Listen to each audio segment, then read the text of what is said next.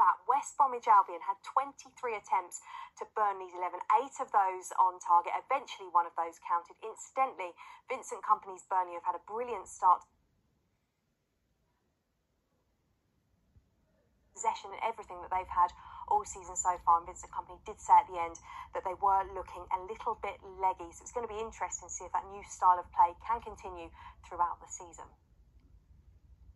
And Kelly, EFL clubs have also been very busy in the transfer market this week.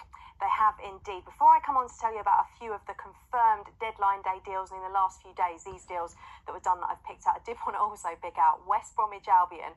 They nearly made 2 more signings on deadline day. They thought they were going to get Fulham's Josh Onomah and Brighton's Stephen Alzate. They agreed terms and everything, but the paperwork didn't get done on time. Fortunately, these deals did get done for the other clubs. As I was saying there, Brandon Thomas Asante signing from Salford City on Wednesday. His goal last night means it's 6 goals in 8 matches for West Brom and Salford. Talith Chong returning to Birmingham, where he was previously on loan. We've got 2 Chelsea loanees. They're not on the screen there, but Dujon Sterling and Harvey Vale are now at Stoke and Hull City. And interestingly, Watford did manage to keep hold of both Ismail Assar and Joao Pedro, despite interest from the Premier League. And talking of Premier League interest, Peterborough also kept hold of Ronnie Edwards, their centre-back. He was heavily linked with Chelsea.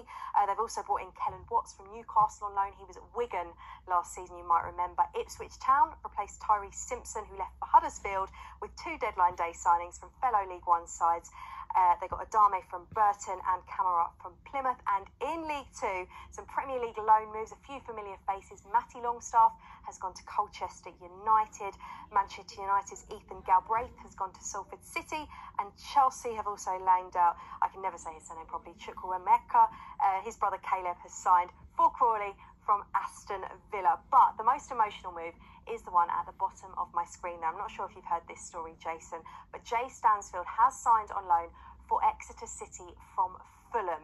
Now, you may also remember that Jay Stansfield actually got an assist for Fulham in the Premier League earlier this season, but the reason this one is emotional is because he returns to the club where his father, Adam, used to play, and he passed away due to bowel cancer, aged 31, while still an Exeter player. They actually retired the number 9 shirt for 12 years, but now his son is back at Exeter City wearing that famous number 9 shirt. So really good story there. What a lovely story. Kelly, thank you very much indeed. See you throughout the afternoon. Thank you.